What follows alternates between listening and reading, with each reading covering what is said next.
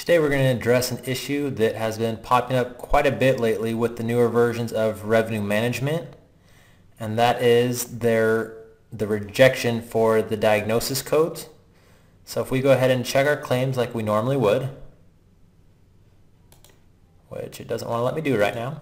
There we go. Go ahead and check our gateway claims. We notice we get the red flag. If we go ahead and expand that, go to the edits, we see that it's erroring out for the diagnosis code.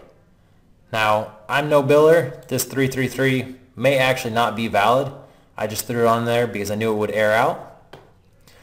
But a lot of the offices have been noticing that the 3-digit diagnosis codes, which are valid, are getting errored out. In order to resolve this, we just want to go ahead and turn off those diagnosis code checks if we do know that that is a valid code. So you'd go to Configure, Insurance, and then Assign Edits. Go ahead and open that up.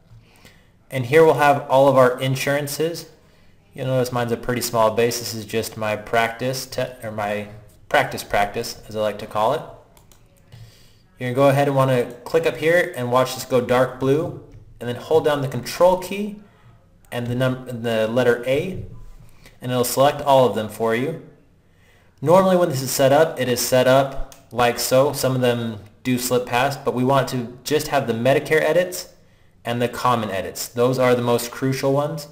So we would normally turn off the diagnosis, CPT, global periods, and the CCI edits. Like I said, this is the standard setup.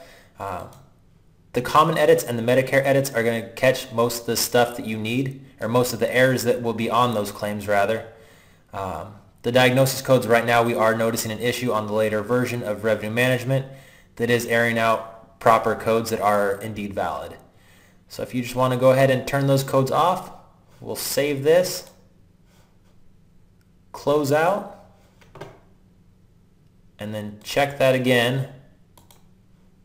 This is not quite a fair assumption or a fair assessment because he's still missing his policy too, which, like I said, that's still going to catch the actual invalid claims, but we do notice that that diagnosis code check is gone now. So that's how you get around that.